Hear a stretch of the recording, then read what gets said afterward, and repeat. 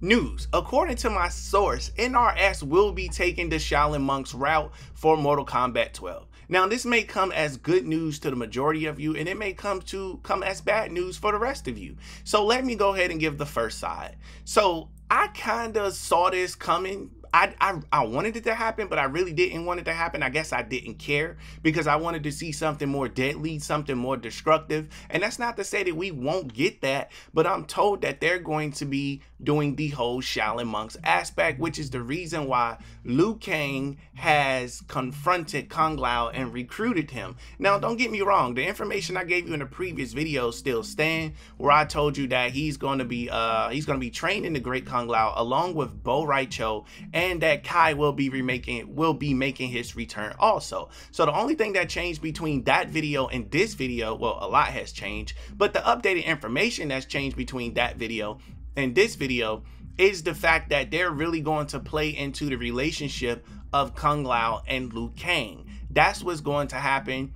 And people really want to see it. I mean, I guess it's cool. I'm gonna still play the game regardless. I'm gonna still watch it. We still gonna have fun with it. But honestly, I kind of wanted to see Shang Tsung's ending be canon.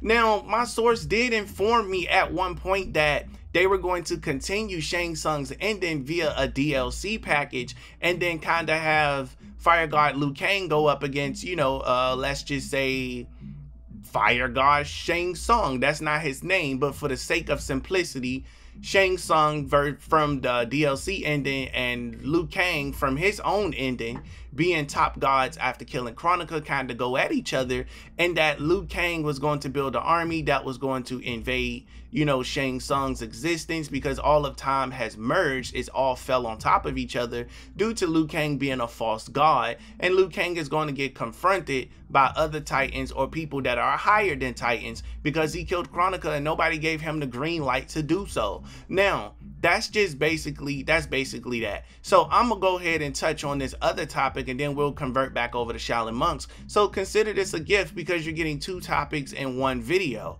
Now, so basically what's going on is this. You know how Raiden was not allowed to interfere with the Mortal Kombat tournament at all because the Elder Gods would not let him? Well, Kronika had a set of rules that she had to follow too. She was not the end all be all. She had people she had to answer to, and just like anybody else on this earth, she had a duty that she needed to fulfill, except she had less restrictions. But one of the restrictions that she did have was she could not interfere with time. She could not do that at all, which means this is the reason why she said there has been thousands of timelines and she's seen every outcome, because she couldn't just pop up and just kill Raiden or, take one of them out and then be like, all right, it's done. She had to set it up. So she influenced events for it to happen is what she did. However, she ended up showing her hand. Now, a lot of people depicted Kronika as evil, as an evil character, and my source confirmed that Kronika is not evil. She's far from it. She's more of a utopian god, meaning that she's not on the side of good or the side of evil. She is all about balance, is what she's about. And there has to be balance in the universe in order for it to function correctly, because if not, time begins to break. So it's just like having a car. You got to do maintenance on it or it's going to fold in on itself. Now, they're using elements of Armageddon. Remember Armageddon, where they was like, the fighters are becoming too powerful. We need somebody to defeat Blaze to fix the balance of time, blah, blah, this, blah, blah, that. Now, they blamed that on Kronika and said Kronika was responsible for that, blah, blah, blah, whatever. But we all know they did a reboot, so you can call it canon or you can not call it canon. But according to the writers, Kronika is responsible for different existences. Let's just say that and leave it there. But the fact that they're going to be doing this with Liu Kang and Kung Lao converting back over to the Shaolin monks thing, I mean, if that's what the people want to see, go ahead and give it to them. But I think when the fans said they wanted Shaolin monks, they were talking about the Shaolin monks 2 video game. They really didn't care. I'm not going to say people don't care about Kung Lao and Liu Kang, but they more so enjoyed the multiplayer co-op play that they had going on. And the reason is they wanted to see a part 2 to that. But giving them story modes is going to be pretty good. I mean, we did get some of that MK11. The scenes were pretty good also, but I felt like it was more story based And I guess the game should be story-based, but we never really got any cool tidbits about the game. Like, we know how to give you useless content. The useless content is so valuable. For example, I don't remember seeing anybody in any of Mortal Kombat 11 eat anything. I don't remember seeing anybody drink anything. I don't remember seeing any chips, any snacks. I don't remember seeing anybody just kind of kick back and put their feet up, except Johnny Cage.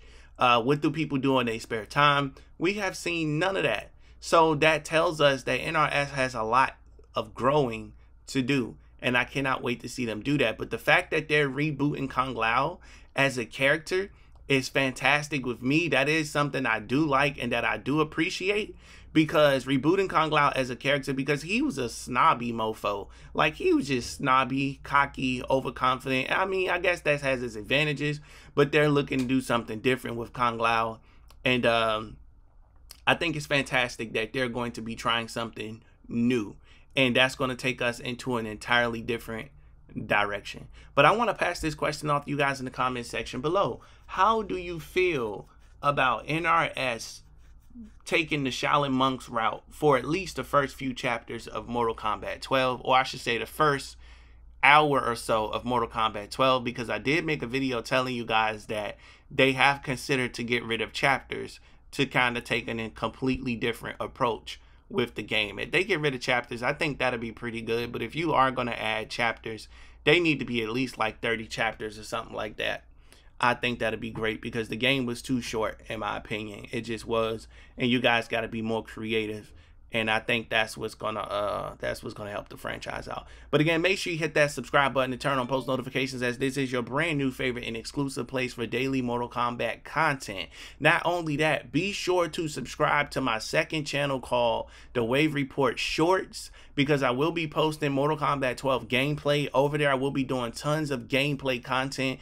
This channel here is information based, leak based. So I just think I'm going to be putting all the gameplay on that second channel. So go subscribe. We almost at 1,000 subscribers over there. Now, if you happen to go to the channel based on when you watch this video and it's not called The Wave Report Shorts, just know it's going to be the channel that's pinned on this channel here. So if you click on my name, it's going to take you to my page. You're going to see that channel pinned. It's not hard at all.